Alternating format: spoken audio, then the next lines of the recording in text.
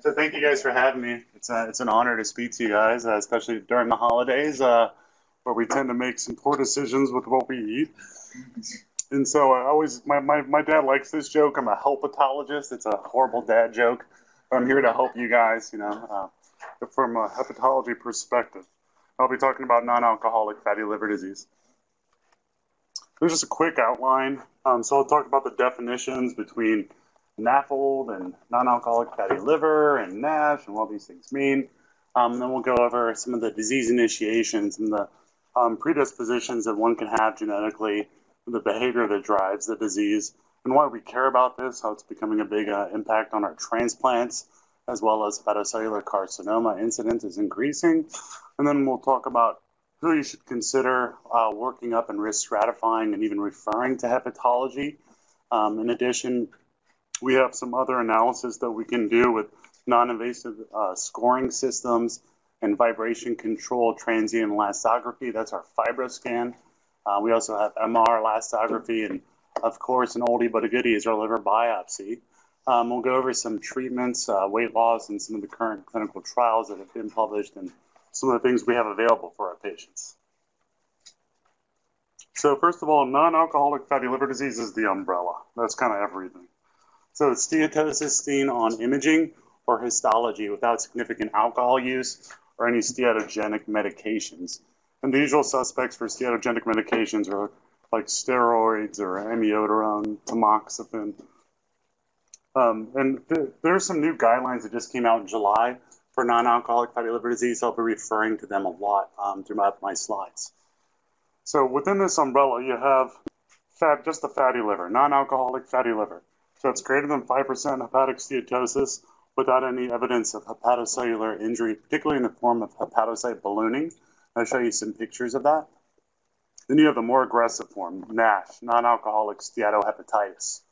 And again, that's just greater than 5% fat, but then you have some of that injury, the ballooning, inflammation, and you can have varying degrees of fibrosis within NASH. So here at the top, you got a nice, beautiful, normal liver. And then unfortunately here on the right is when you have steatosis in the liver, and it's about 25 to 30% of the general population, depending where you are. They've done some studies looking at over 8 million patients, and the prevalence in the United States is more like 25%. In South America, it's 30%, and in the Middle East has the highest prevalence of 31%. Is that just because of genetic disposition, or is it? So why in South America and why in the Middle East? Well, it's a good point you bring up. So some of it is genetic predisposition. We'll talk a little bit about that, but it's also how your BMI. What do you think of obesity with BMI? Because particularly in Middle Easterners, people from India, and also our Asian population, and we see them in the clinic and their BMI is 27. We're like, well, that's not that big, but really that's obese for that genetic population. We have to consider that and be very attuned to that. Okay, so it's been well reported that you can see NASH with the BMI of 23 in Indians and also in Middle Easterners because the thresholds are different, and that has to do with how we carry our subcutaneous fat, bone density, and also muscle volume that we have to think about these things. So of this 25 to 30%, or 20% is 25 to 30% is just fatty liver, and then that's the whole umbrella. And then about a fifth of them, about 3 or 6% of the general population have that more aggressive form, the steatohepatitis. And about a fifth of those guys progress to cirrhosis. And then so all these patients are at increased risk of cardiovascular death. About 40% will die of strokes or heart attacks. There's increased liver mortality and also hepatocellular carcinoma. Incidence is increased in this population. So the NAFLD activity score is something that we use more so in research and clinical trials to help quantify on a liver biopsy what's going on. And so it's a grade, and the steatosis goes from 0 to 3. So less than 5% is a 0, and then greater than 5% to 33% is 1, and so on. And we just, by definition, all you have to have is greater than 5% to call it fatty liver. And this is a picture of right here of a macrovesicular steatosis, so this large droplet steatosis. It's not small droplet steatosis that you see intracellular. That's more mitochondrial dysfunction and typically a drug-induced liver injury. And then inflammation is just based on how many foci per high-power field. There aren't any good ones on this slide. And ballooning is perhaps the most important feature. And when Kleiner, so Kleiner is a pathologist from the NIH, when he initially came up with this, he only graded it 0 to 2, so none, few, and many. Here's a picture of a ballooned hepatocyte right here in the middle. So you can see it has derangements in its cytokeratin. It's got the scalloped edges, these Mallory-Denk bodies. So Kleiner just gave a talk a couple of years ago at ASLD, it's our big liver meeting, and he was proposing that we increase the balloon grade from 0 to 2 to 0 to 5 because it's so important. And it's typically underscored here. And Pierre Bedossa is a pathologist out of Paris. And he was looking at different algorithms on how to quantify, based on the NAFLD activity score, whether it's that fatty liver or whether it's the more aggressive NASH. And you can see the steatosis, all you need is greater than 5%, so just a 1, right, or above. And then you really need some ballooning to call it NASH. You need a little bit of inflammation to call it NASH versus that fatty liver, okay? So that's why you can't just use a NAFLD activity score to say if it's NASH or not, because you could have a score of 5 with 3 in steatosis, 2 in inflammation, no ballooning, and really that's just fatty liver. That's not NASH. So it's like a gestalt based on pathology. So disease initiation. So here are some of those genetic predispositions that one can have that would increase their risk. So PNPLA3 is a triglycerol lipase, and the portion of populations that have this mutation vary. And the Hispanic population has the highest incidence at about 30%, but it's not something we routinely check for. It's more for clinical trials. It's not a simple lab test that we can draw here. TM6SF is transmembrane 6 superfamily 2, and that has to do with VLDL transport out of the liver. So they have trouble getting fat out of the liver, and that causes the mutations there. But just because you have one of these mutations doesn't mean you're going to get NASH. It just lowers your threshold. You still have to have some kind of disease initiator, whether it be the bad behavior and increasing body weight, or it could be from other causes, drugs, TPN, jejunal ileal bypass, genetic disorders, or systemic inflammation. And behavior is the most important aspect of this disease state. And increased weight gain due to dietary excess is really what drives this. It's really related to obesity. And it's hard. It's easier said than done to lose weight. As many of you know, it's easy to tell the patient to lose weight. But I always tell my residents or fellows or whoever I'm with, don't tell the patient just to lose weight. And especially don't say that as they're walking out the door. It's the worst thing you can say, right? They know they need to lose weight. So I always initiate it by asking them, what are you doing to lose weight? And I also will tell them to use their smartphones and just take a picture of everything they're eating as a food diary, and then to calculate the calories at the end of the day and just work on caloric restriction that way. But sometimes this is a coping mechanism. It's how they're dealing with stress. And there's binge eating behaviors and other behaviors that could be addressed by psychologists. So I'll often refer them to clinical psychology if needed. Okay. Is it more correlated with just obesity or with like metabolic syndrome and hyperlipidemia, or is it linked to either one separately? So it's linked to all of the components of the metabolic syndrome, but obesity is the biggest driver. Okay, so like someone who is obese but who does not have diabetes and has hypertriglyceridemia and has high blood pressure is very at risk of having NASH. They've actually done those studies where they went and looked at the NASH Clinical Research Network, looked at the biopsies, looked at all features of the metabolic syndrome, and especially in non-diabetics. The more features of the metabolic syndrome you have, the more likely you are to have NASH. So there's 5 components, and if you had 4 out of the 5 not having the diabetes, there's an 80% chance that you have NASH, based on all the biopsy data. But obesity is the main driver, So the pathogenesis, so you can have this genetic predisposition, then you can have the disease initiator, which is typically the behavior, which leads to a phenotype. And you have things that are pushing the phenotype further in the bad direction, so behavior, the gut and the microbiome. So people are looking at toll-like receptor 4 and LPS expression, endotoxemia as drivers, metabolic perturbations, inflammatory, apoptotic, and fibrotic pathways, all of which are being targeted with drugs in clinical trials. So these are the perpetuating mechanisms. But the liver is a very forgiving organ. And so there are restorative mechanisms that are always going on as well. So you have stem cell activation, regeneration of the liver, cell matrix crosstalk, improvement in microcirculation, and metabolic reprogramming that are causing restorative measures. So it's really about that balance. You know, which one is kind of winning, the progression or the restoration, as to whether the patient is stable, whether the patient is progressing in their disease or regressing in their disease.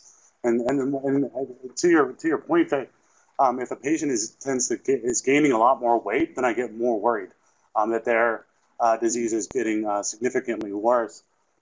I was just telling Andrew earlier, so I had a patient when I was a fellow. She was 19. She had elevated LFTs, and during her first year of college, she gained 50 pounds. And so we were worried about her. She was referred to us by peds. We biopsied her, and she had bridging fibrosis from NASH at age 19. So that was the one factor we're really worried about, was that significant weight gain. And there are other conditions associated, but number one is obesity. Type 2 diabetes, hyperlipidemia, the metabolic syndrome. We consider this the liver manifestation of the metabolic syndrome. It's intimately linked. Polycystic ovarian syndrome, because it has many features, so the metabolic syndrome is associated. And other conditions that are associated with NAFLD but less studied are hypothyroidism, obstructive sleep apnea, hypogonadism, hypopituitarism, and pancreatic duodenal resection and psoriasis. And the pancreatic duodenal resection has to do with bile acid availability and FXR agonism through bile acids. We're realizing that bile acids do a lot more than break things down. They're actually nutrient molecules with the significant feedback loops. So the impact disease, why do we care? So this is a look at, if you look at the green bars, there's the number of transplants that have occurred from 2003 to 2014. And you can see it's fairly static. It's around the 5,000–6,000 range. And then if you look at the y-axis here, this is the number of transplants per etiology. So Hep C is still winning, but with all these great new drugs out, we're hoping to see that decline. You can see NASH is significantly on the rise, as well as alcoholic liver disease. Alcohol is always around. And you can see these dramatic increases more from 2008 to 2014. And interestingly, we're seeing less transplantation for cryptogenic cirrhosis because we're realizing that a lot of those things we thought were cryptogenic were just NASH. And this is a study my co-fellow did when I was at VCU. And, you know, where we keep talking about this, it's going to switch over where Hep C is not going to be the leading cause, it's going to be NASH. Well, we're already starting to see that. If you look at patients who are less than 50 years old, this is just looking at the indications for transplant in patients in the 2015 registry. And you can see NASH and cryptogenic are already winning. Cryptogenic is a very small portion of transplants. It's already beating Hep C. And you can see the changes over here. So it's already here. And then this is from the Sears database. While we're doing a fantastic job improving the incidence of certain cancers, thanks for reducing colon cancers, endoscopy, etc., liver cancer is on the rise. And it's not just here in the United States, it's worldwide. It's, I believe, the third leading cause of cancer-related mortality in the world at this point. So, and then we suspect that number to increase even more dramatically here in the United States with the obesity epidemic and the increasing prevalence of NASH. So who to refer? Can I get a little help? So there are three streams kind of to think about patients. And the first one is elevated liver chemistries. Some people get surprised when I put this slide up here, but the normal ALT, upper limit of normal for ALT for a male is actually 30, and for a female it's 19. The reason why it was so much higher is because they didn't know what Hep C was when they came up with the normals back in the 60s. And our epic range is better than most EMRs I've seen. It goes up to 45, still not good enough. But I also do work at Mount Sinai West and at St. Luke's. They use ECW. The upper limit of normal there is 69. So you can imagine that people have patients with upper limit of normal, their patient ALT is 70, and it's a female, and they're like, it's not that much higher. But realistically, it's almost like 4 times the upper limit of normal. It's pretty daggone high. And this is just to point out that, if you have a patient who had imaging that showed fatty liver and they have an increase in ALT, they're very likely to have NASH. They should absolutely be worked up to NASH. That's kind of one stream, is the elevated liver chemistries. Here's the laundry list workup that I have to do for elevated liver chemistries. And I do it for everybody, because if you don't look, you don't know. And I personally had a patient who had 4 separate liver diseases going on. And I told my attending about it. I was so like impressed. And he said, well, he had one that had 5. And if you don't look, you don't know. And the reason I'm checking Hep A status is not because that's what's causing the liver disease, is because I need to vaccinate them for Hep A and check their Hep B status and vaccinate them for Hep B. You can see, pardon me. You need to work them up for hereditary hemochromatosis, Wilson's disease, autoimmune.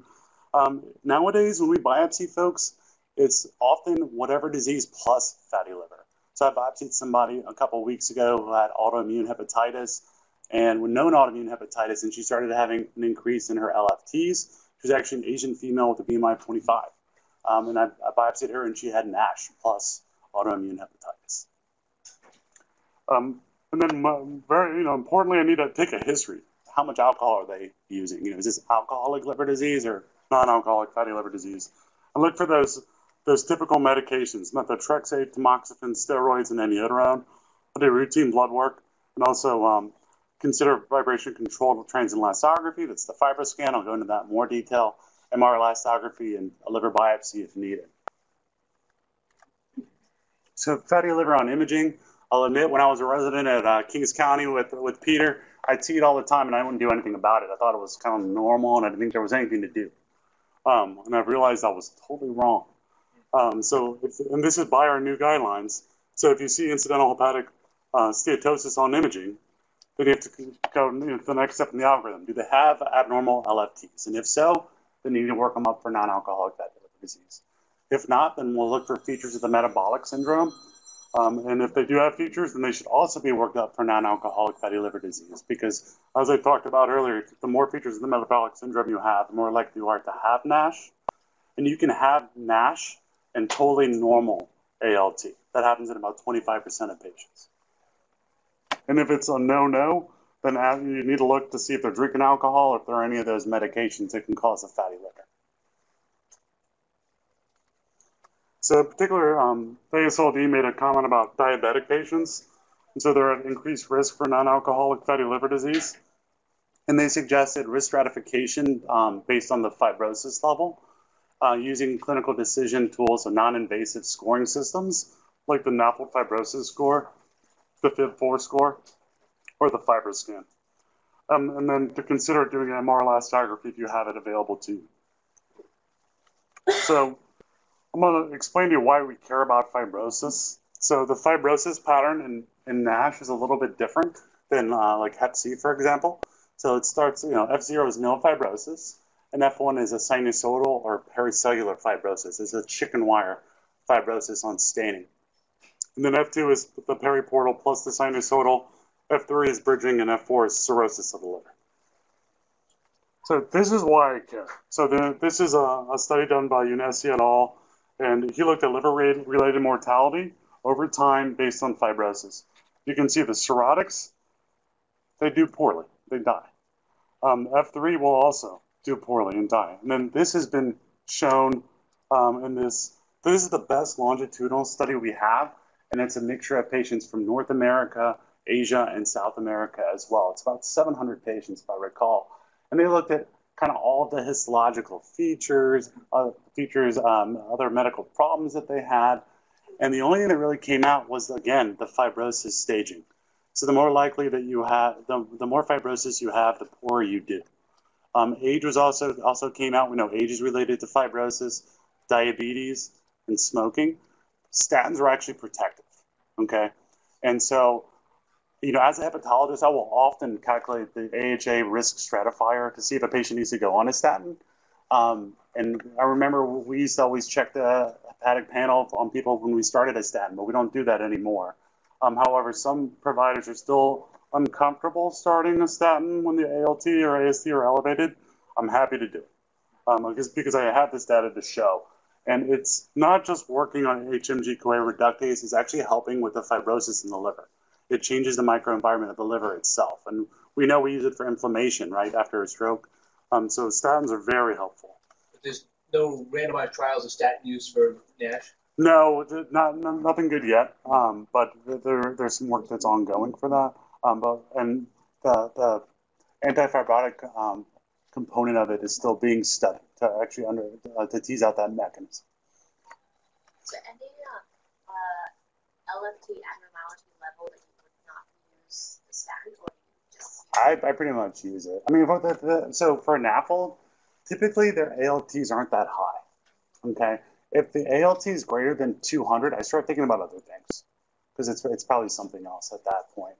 And then there's also this concept of adaptation to medications when you start, if you have increases in ALT and AST. And as long as it's less than, goes up less than 5 times the upper limit of normal and you watch it, oftentimes it'll normalize in a few months.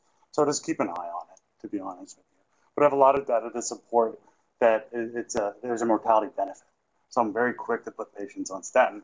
Most of the time they're already on one, but if they're not on one, I'll risk stratify them to try to put them on one. Some people are hesitant because of the muscle pain that can occur. So I typically will start low and go up as tolerated. So this was a study by Min et al. And he was out of VCU, and he was interested in looking at the cholesterol metabolism in our NAFLD patients and its implications for atherosclerosis. Because I mentioned to you earlier that these patients are all dying from strokes and heart attacks for the most part. So in NAFLD, there's actually increases in HMG-CoA reductase, and there's also increases in SREBP2, which is the regulator of that enzyme. There's more free cholesterol available, which gets put out in the circulation as VLDL, and then breaks down to LDL. And there's actually a decrease in LDL receptors. There's more LDL out there, more free cholesterol out there causing plaques. Okay, so this is kind of the mechanism that's driving the atherosclerosis in these NAFLD patients. So I'm going to jump back to those non-invasive scoring mechanisms or systems that we talked about. So there's several out there, but the ASLD just endorses the top 2, the NAFLD fibrosis score and the FIT4 score. So this is something you can just Google and then plug in the numbers. But I will caution you, the albumin is in grams per liter. Okay, ours are typically in grams per deciliter, so you got to shift your decimal over. So that would be 3.4 in our system, but it's 34 here. And we can go through it. So this is a 62-year-old gentleman, BMI of 33, who has diabetes. AST is 30, ALT is 60, so not terribly elevated, but we know that's actually twice the upper limit of normal. Platelets are slightly on the lower side, 175. Albumin is 3.4, so not terribly low. And the score puts out 0.827. So if you look here, it's actually, the numbers are kind of funny here. It uses minus numbers, but greater than 0.675 is a predictor of potential significant fibrosis, so F3, F4 fibrosis on this patient. So that would warrant more of a workup. And we are working with Epic to have universal dot phrases, so that all you have to do is type in like dot NAFLD fibrosis score, along those lines, and it'll spit out a number for you, and it'll tell you what it means and who to refer. So we're actively working on that now. So FIB4 is another calculator. This was initially developed by Richard Sterling out of VCU. He's one of my mentors. I have to give a shout out to him because he introduced me to my wife. And so he's very interested in HIV and hepatitis C co-infection. That's what he developed this equation for. But Shaw et al., who with Sanyal out of VCU, used this fibrosis scoring equation for fatty liver, and the cutoffs are a little different. Okay, so I caution you, if you try to use this online, don't use the cutoffs that are there on the bottom of the screen, because those are for co-infection and not for fatty liver disease. And we know that co-infected patients typically have more fibrosis, and we have to think about them a little bit differently. And I put to me, it's an obvious cirrhotic. So 65-year-old, again, age is very dependent on fibrosis. AST is 45, ALT is 30. So whenever the AST gets greater than the ALT, I get worried about cirrhosis. But platelets are really the one what I get very worried about, because that's an indirect marker of portal hypertension, so that they have hypersplenism and decreased thrombopoietin production of the liver, and that's what's driving the thrombocytopenia. And so this patient comes out with a rip-roaring score of 3.56, which is greater than 2.67, so very likely to have advanced fibrosis in their liver. So vibration-controlled transient elastography, this is the FibroScan. This is one Doug was telling you about. If you remember, he was joking around. The French developed this to figure out if the cheese was done in the center, and then they started using it on livers. And we do this in the clinic. It takes less than 5 minutes to do. We get it outputs scores for us immediately, and we can tell the patient the results right away. And we have this available at all of our clinical sites. I have a portable one that I take over to the diabetes clinic every Friday afternoon and use. But it spits out 2 scores for us. So the most important is the liver stiffness measurement. So that's the fibrosis score, because I want to risk stratify them. Is this patient an F0, F1, or does this patient have cirrhosis? And then the next score it puts out for me is a steatosis score, so that I can see what's the etiology. Is this likely fatty liver or not? And we have 2 separate probes. We have the M probe. So all the probes, that literally just goes every liver and just taps it like that, just 10 quick taps. And the M probe looks at a measurement for 2.5 to 6.5 centimeters below the skin, so it's a 4 centimeter long vector. And because in the United States, we've had issues with the M probe because of obesity, we have to make the XL probe. The French joke around and call it the American probe. And that just looks a little bit deeper. It looks another centimeter deeper. Because if you catch too much of the subcutaneous tissue, it's not an accurate read. It's not a good read. But we can tell when we're doing our scans. And this is just to show you that not all disease states are the same when you use a FibroScan. We have different cutoffs that we have to use. And as you can see, Hep C and HIV co-infection is on the higher side. And NAFLD is actually on the higher side as well. Alcohol is even higher. But this is a quick way for me to, so it'll spit out a number of like 9.9. And then so I know that it's an F2 patient, but kind of a budding bridging fibrosis. So then I get very worried about that patient, and I often will do a biopsy on that. And so the CAP is gives us an idea of the amount of steatosis in the liver. So they did, the XL probe is relatively new compared to the M probe. This technology has been around for over 10 years, I believe, but was just FDA approved in the United States in 2014. So the French are kind of ahead of us, and they did this nice study earlier this year where they were using the XL probe. They used the probe on a patient, marked the spot, and the patient went straight for liver biopsy in the same spot, just to show how reliable it was. They did about 200 to 300 patients, and they saw that it was quite reliable, and these were the numbers that they used for the cutoffs. And again, I just care that if it's greater than 5%, because if it's greater than 5%, then that's fatty liver by definition. Okay, and then the question is, how much scarring is there? And then is this a simple fatty liver, or is this a NASH case? MR elastography is the newest kid on the block. It was first really studied in 2011. And so you have the regular MRI pictures here. And then this is the, gives you an idea of the amount of fibrosis. So instead of like a little tap, this is a gigantic paddle that goes over the liver and it bumps the whole liver. So you're looking at the fibrosis of the entire liver. And we have, most centers are lucky to have 1. We have 4. And not only can you quantify the amount of scarring, but there is this PDFF, so that's a proton density fat fraction that can help estimate the amount of fat in the liver. And this actually only takes another 4 seconds to do while they're doing the MR elastography. It's a pretty neat technology. And you can these are just representative pictures. This is the newer generation of MR elastography where they'll actually outline the liver and they'll quantify the amount of scarring in the liver. And you may note that the numbers are a little different compared to the FibroScan, and that's because they're using Young's modulus here. So if you're a physics person, it's a different modality. That's why the numbers are a little different. But if you want to convert from MRE to FibroScan, you multiply by 2.5. So they did this really nice study in San Diego where they just went to a diabetes clinic. They pulled the first 100 patients that came there with diabetes and said, hey, do you want an MRE? We'll give you an MRE. 98 of them said sure. And when they screened them, so using the fat fraction greater than 5%, just showing that you have fatty liver, 65% of those patients had fatty liver, okay?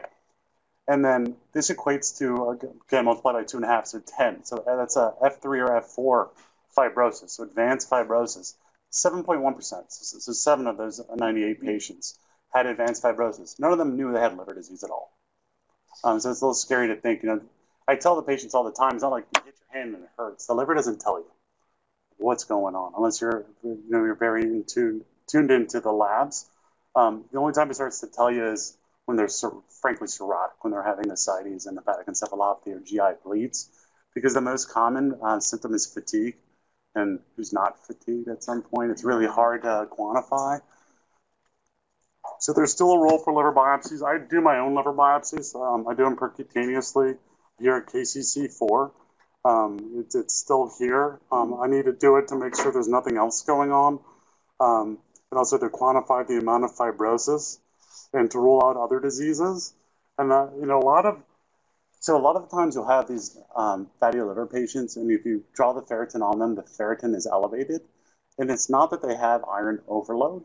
It actually works through inflammatory markers. So if you have increased IL-6 through inflammation, that actually down-regulates hepcidin, which is made by the liver. Hepcidin regulates ferropoietin in the duodenum, which controls iron absorption. Okay?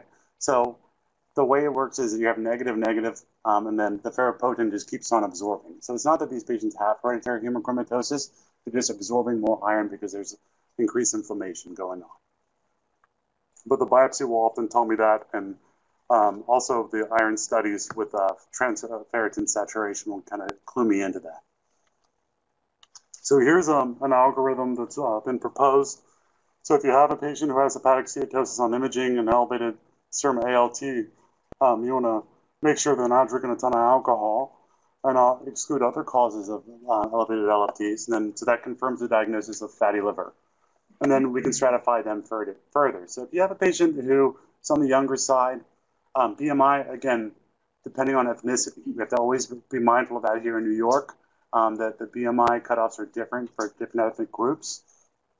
And if they don't have features of the metabolic syndrome and their scores are on the lower side, this isn't somebody I'm going to rush to biopsy because I don't have much to offer them, to be quite honest. But I don't want to lose sight of them because they may gain a ton of weight and then kind of flip over to a more aggressive form. So it's somebody I also often see just once a year. Then you have a little bit more worrisome. So BMI is elevated, their age is a little older. Then when you put them in these scoring systems, they're like in that indeterminate range, or there's a little bit of fibrosis. These are people I'll often do a liver biopsy on to really understand what's going on. And then you have patients who are like basically cirrhotic, right? Low platelets, AST is greater than ALT. The FibroScan scores are quite high. So these are patients I need to either biopsy or do an MR elastography on to figure out what's the truth in that. So treatments, there's no FDA-approved drug, but we know that weight loss works. There have been several studies looking at weight loss. The best one is actually out of Cuba. It came out a couple of years ago. And what they did was they just did liver biopsies on patients at baseline, found out that they had NASH. And they asked them to do caloric restriction, just 300 to 500 calories per day, and to just increase their amount of walking. So nothing too crazy. They found at the end of the year that those who lost 3% or greater could resolve the steatosis. The ones who lost 5% or greater could resolve the ballooning or the inflammation in the steatosis. And those who could achieve 7% weight reduction in that year could actually have resolution of NASH. So they flipped over from NASH to just a fatty liver, which is great. And this is what's amazing. The liver is so forgiving. So if you can lose 10% of body weight or more, you can actually reverse fibrosis in a year. So this is something I used. I tell every one of my patients this to try to empower them as a tool. Like, hey, this weight loss is going to help your liver. It's going to help your diabetes. It's going to help your hypertension. It's going to make you feel better. It's going to help your joints. And then I break it down month to month. All right, what's your weight? Let's figure out 10%. Let's break it down month to month. Typically, it's like 2 or 3 pounds. It's not a terrible amount of weight that you're asking for. when you break it down that way, it's typically more realistic and achievable by the patient. Like, oh, I can do that. 2 pounds a month, I can pull that off. So again, no FDA-approved drugs. There have been some studies that have come out that show some efficacy of certain medications, but none of them are approved because there's issues with those medications. And there have been other clinical trials with other agents that aren't so promising. We'll go over some of them. So the Pivens is the first trial. This is my mentor at VCU. He published this one in the New England Journal. So it was the Pivens trial. So this is through the Nash Clinical Research Network. And they looked at 247 non-diabetic patients who they knew had NASH. And they put some on pioglitazone, some on vitamin E, and then some on placebo for 96 weeks, and they re-biopsied them. They were looking at improvements in the ballooning, no increase in fibrosis, neither a decrease in that NAFLD activity score without worsening of fibrosis, okay? And they wanted to show improvements in that steatosis inflammation as well. This is what came out of it. So histological improvement overall, vitamin E, 43%, pioglitazone, 34%, placebo, 20%. Resolution of definite NASH, or resolution of NASH to go to fatty liver, 20% again in the placebos, 36% vitamin E, 47% in pioglitazone. And pioglitazone is kind of fallen out of favor because there's weight gain associated with this medication, and we know that weight gain isn't good in this population, so nobody's really prescribing pioglitazone these days, or pioglitazone if you like to say it that way. Vitamin E, there have been some studies out there to suggest that maybe it causes increased risk of prostate cancer and increases in hemorrhagic strokes and all-cause mortality. And the study was done in RRR alpha tocopherol vitamin E. So we don't know what happens when you have other formulations of vitamin E. I've gone to the store and looked, and you get all kinds of weird stuff. So you can consider it, but I don't think it's ready for prime time. I'd rather try to get them in other trials. So FXR agonism. So this is a nuclear receptor for bile acids, FXR, and through several different mechanisms. So you can see it actually activates small heterodyne partner, which inhibits SRABP1C, which ultimately leads to decrease in plasma triglycerides, okay? There's other modalities where it's increasing lipoprotein lipase activity, increasing triglyceride clearance, and through the scavenger receptor as well, it actually causes HDL clearance, okay? So it's decreasing HDL. So we knew all this kind of before going into the study. So obeticholic acid was the first FXR agonist used, and it's a derivative of ketodeoxycholic acid with 40 times the affinity for the FXR receptor. And so they did this nice study. This is a phase 2b done again by the Nash Clinical Research Network, where they gave patients obeticholic acid for 72 weeks, or they gave them placebo. And again, when the drugs work, they really only work about 40% of the time. Then the placebo, they work about 20% of the time, okay? All of our studies, the placebos work about 20% of the time. And I call this the dentist effect. Before I go to the dentist, I tend to brush the hell out of my teeth. I don't know about you guys. So this is the same thing. Increase access to healthcare.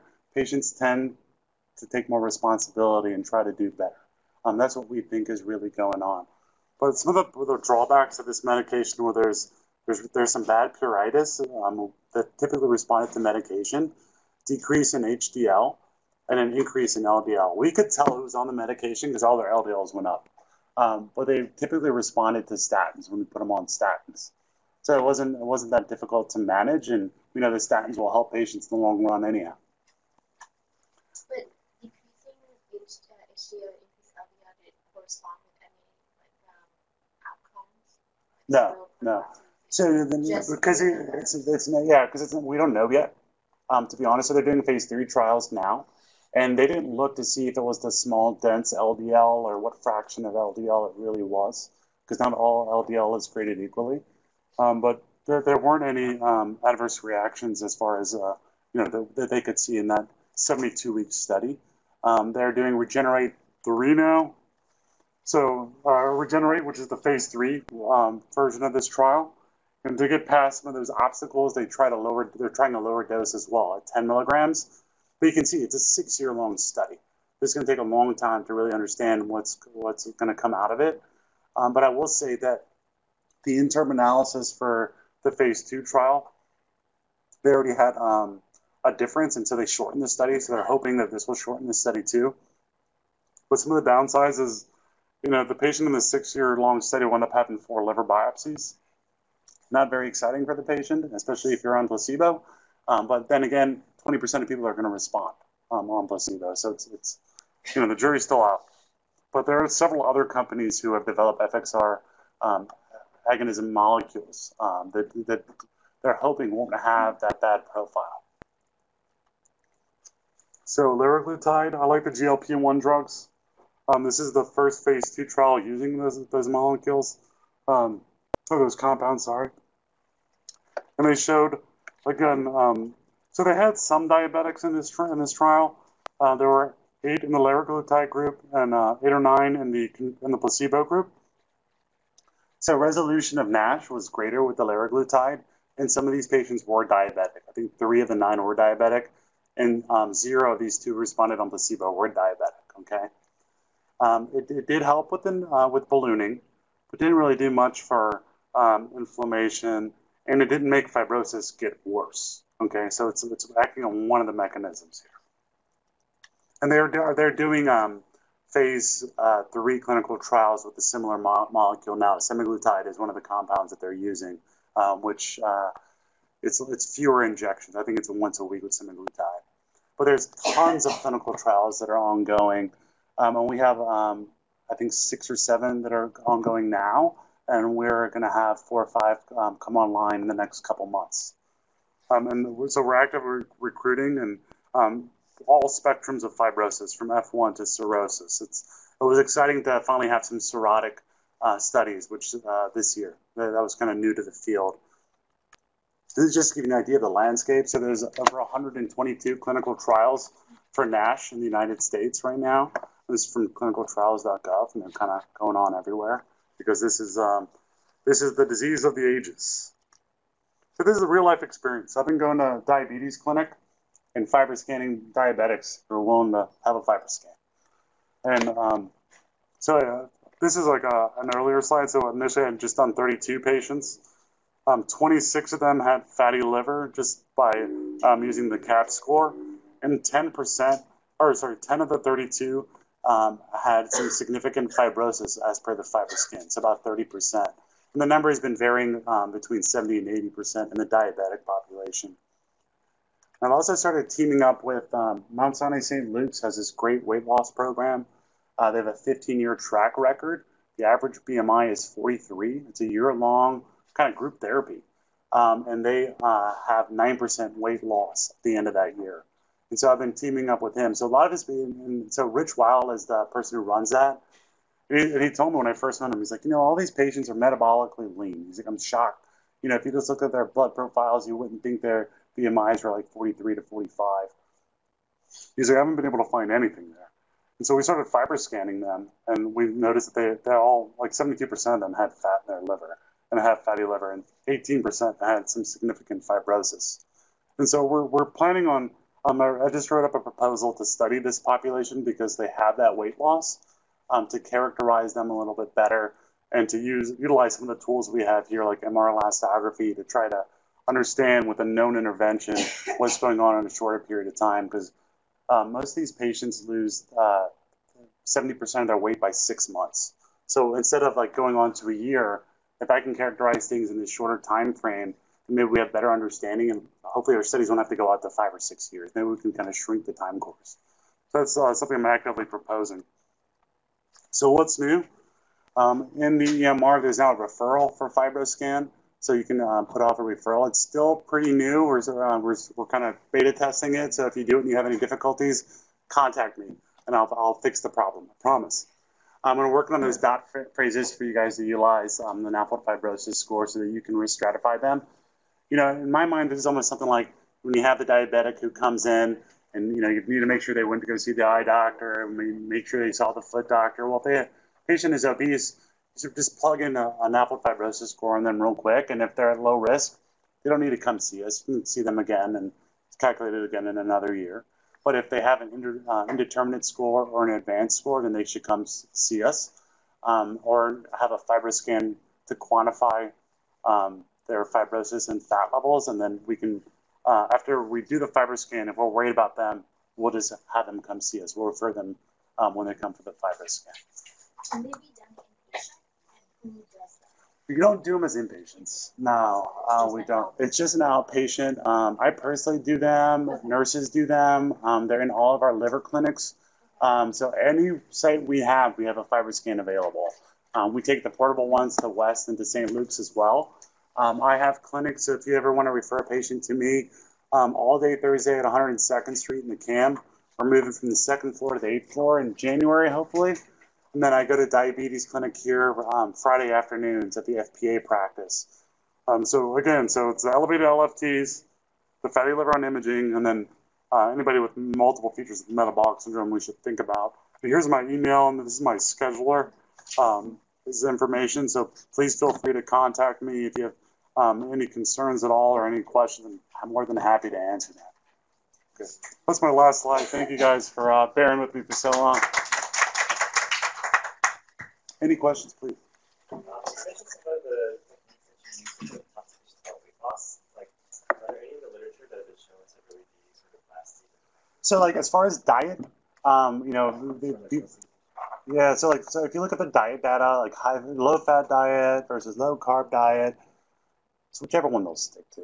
Let's be honest. I use some of the wording that I use, like examples I use when I talk to my patients are, you can eat salad or spinach every single day for a week. You're going to lose some weight, but you will not stick to that diet. So let's figure out what diet you can stick to. Let's just work on caloric restriction. But first of all, let's understand kind of what's doing you in. So I'll have them break out their phone and take a picture of every single thing they put in their mouth for a couple days so that they can understand how much caloric intake they actually have and then work on reducing it. And for some reason, when you're putting, sometimes you just do mindless eating, but if you actually have to take your phone out and take a picture of it, it makes you think about it. I had a patient who had F3 fibrosis, kept gaining weight, and I had the luxury of time. So I sat down with her for an hour and a half. I was called to just do a quick exam on her when I was a fellow, and I sat down with her, and we found out it was sweets for her. That was her thing. She will have the healthiest meals, but she would just do herself in with these horrible sweet tooths she had. So we started working on it. We tried to find alternative things. She tried Halo. I don't know if you guys ever had Halo Top ice cream. It's pretty damn good, and it's low calorie. So I told her about that, and just that little change and just becoming more attuned to things, taking pictures. She lost 55 pounds that year. She still emails me and thanks me. She cursed me out the first day. She's like, "You're not going to do any of this stuff." Then she started realizing she should do it, and I kept seeing her when she would come back. And so that was the one success story I had. But it's really about caloric restriction. Well, so far. So one big success story so far. I'll also inform them that it takes time for the message to go from the stomach to the brain that they're full. I call it the buffet effect, right? When you're at the buffet, you're eating, and all of a sudden it hits you. So another strategy is to eat dinner, and while you're eating dinner, halfway through, take a break. Take a 20-minute break halfway through your meal, and then ask yourself, am I still hungry? I'll tell you what, I've been doing that myself, and I'm realizing I'm not that hungry. I've lost 15 pounds since I moved here in July, just by doing that, not working out at all. So it really works. Caloric restriction really works. Yeah. So. Yeah. That's why I asked for the water, right? That's actually the first thing I tell the patients to cut out soda. It's those empty calories and juices, right? This is what we tell the diabetics. So I'm a basic science guy too. I've worked on mouse models for years. And when I went to VCU, I worked on mouse models for fatty liver disease and NASH. We were giving the mice a high-fat diet. They would all get obese and get some fatty liver, but it was hard for them to get NASH. So then we added high fructose corn syrup to their water, nowhere near as much that's in the sodas you guys are drinking, and ripped